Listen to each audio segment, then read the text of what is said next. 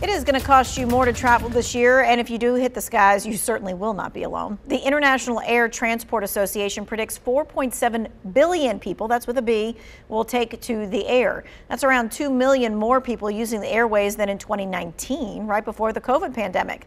Last year, a plane ticket cost around $766 on average. That number could jump to $780 or so this year.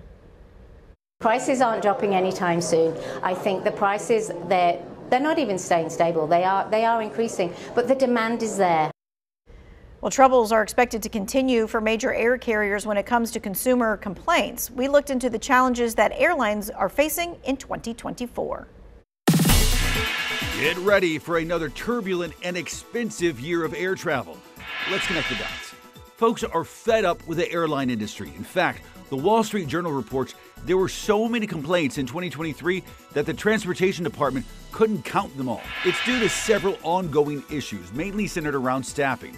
On the ground, there aren't enough air traffic controllers to manage more flights.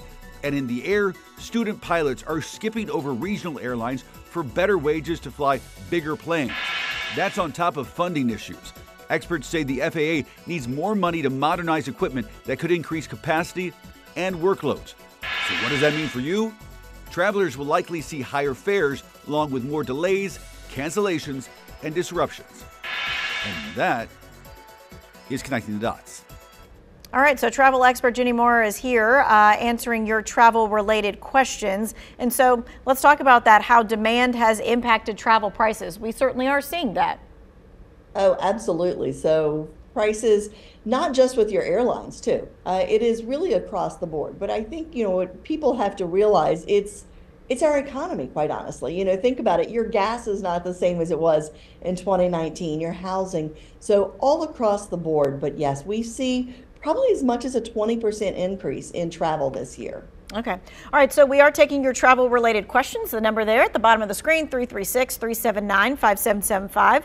One of the questions we got is about what we talked about in that first segment, which is that Jamaica's at a level 3. What does a level 3 mean? So a level 3 means reconsider travel to Jamaica. It also means that some U.S. government personnel are not allowed to travel there. Again, what you have to realize, though, is that this is a level that has been in place since 2022.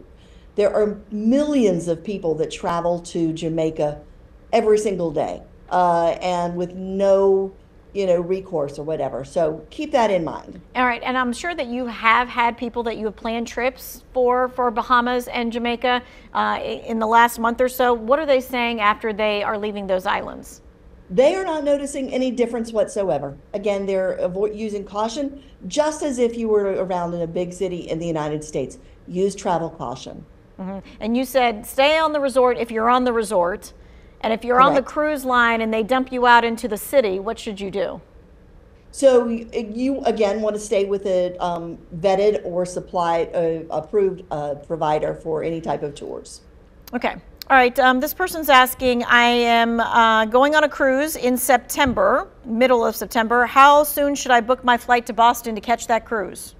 So first of all, I'm going to say you're very lucky. That's going to be an amazing cruise. But you want to probably book your air approximately 60 to 90 days in advance. Okay.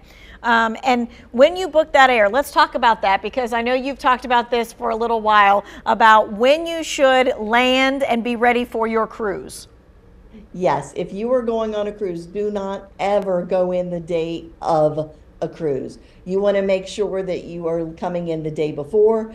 With airlines, we know that there's delays and there's maintenance and issues and weather, so you want to make sure you're there not to literally miss the boat. Yeah, yeah, because then everything's gone, everything's done. All right, somebody's asking, when should I start planning for the holidays? And I bet you're going to say it's never too early to start planning for the holidays.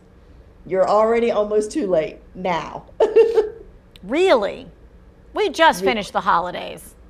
I know, but believe it or not, I'm already seeing spring break of 2025 sold out on a lot of things. Okay. So, well, with that said, because someone's asking, how does airfare look for 2025? Like if you're planning a trip to Greece, and they said it might be too far to look out that ahead, but can you?